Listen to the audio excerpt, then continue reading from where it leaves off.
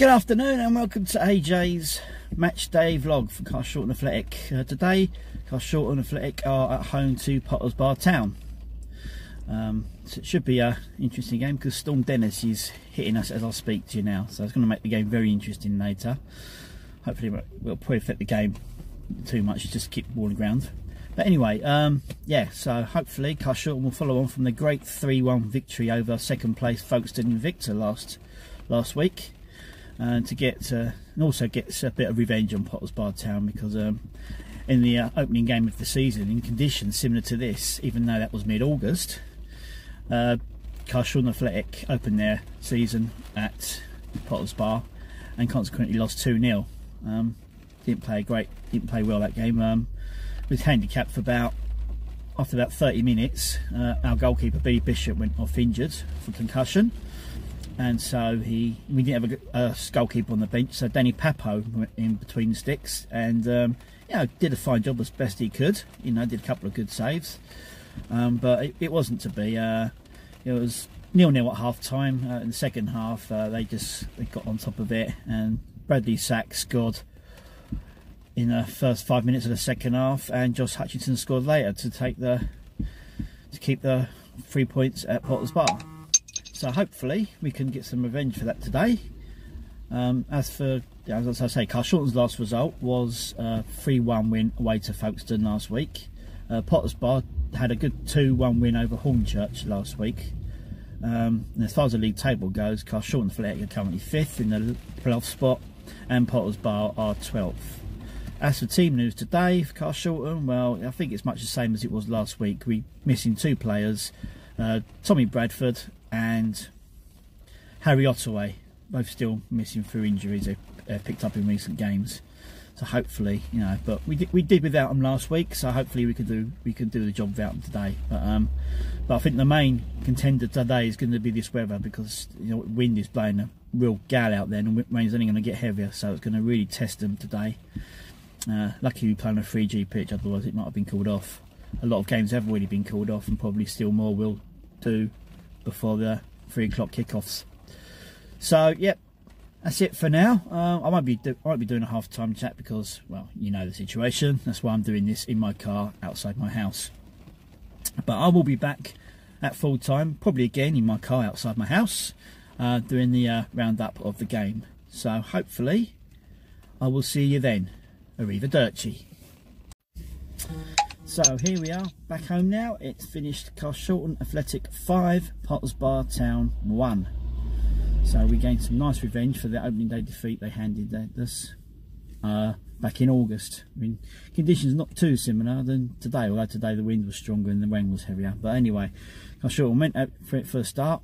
11 minutes gone, Luke Reed, centre back, came up for a ball and fired in low to make it 1-0 to the Robins to bag his first goal in Carshalton colours this season.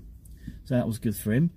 We continued. I mean, they went at us a little bit, had a bit of possession, but didn't really have the final ball to sort of cause the keeper any problems.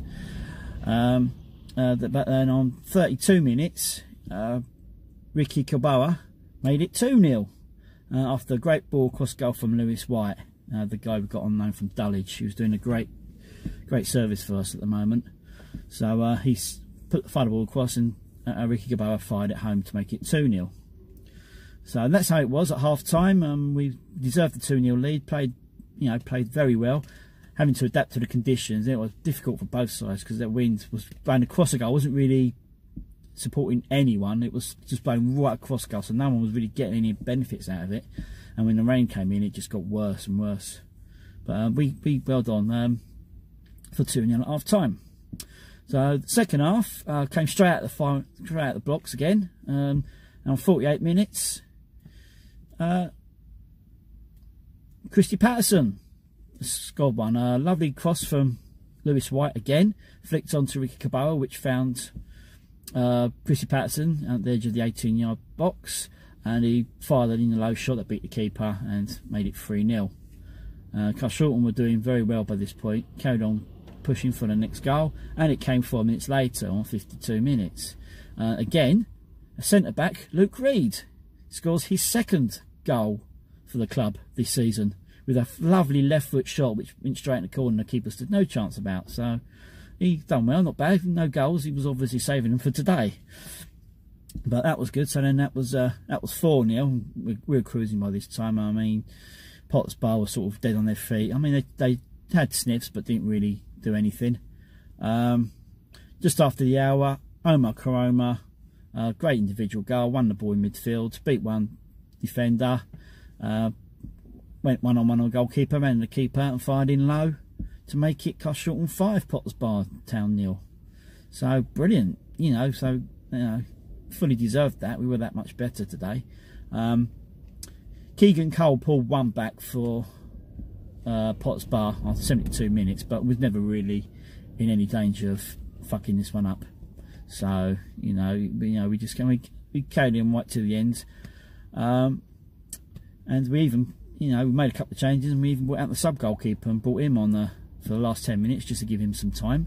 So it was all good, all fair. So brilliant, yeah. So well happy with that. Good performance. I mean, very trying conditions. I mean, you can probably hear it now. It's still blowing a massive gale out here, and the rain's coming. It's still in, but we adapted to it a lot better than Potts Bar did. So all credit to the boys.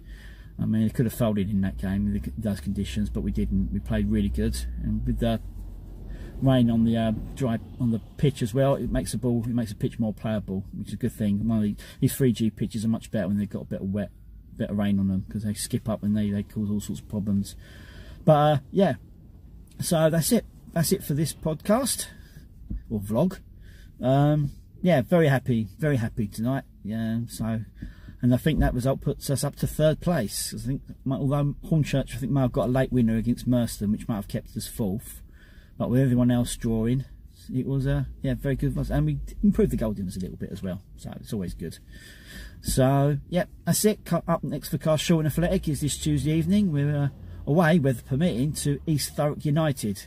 So all being well, the game being on, and me being able to make that from work, which I should do, I will bring you another one of these vlogs from East Thurrock on Tuesday. But yeah, so happy today. It finished Carshalton Athletic 5, Potts Bar Town 1, and I'm absolutely delighted with that. So until Tuesday, arrivederci.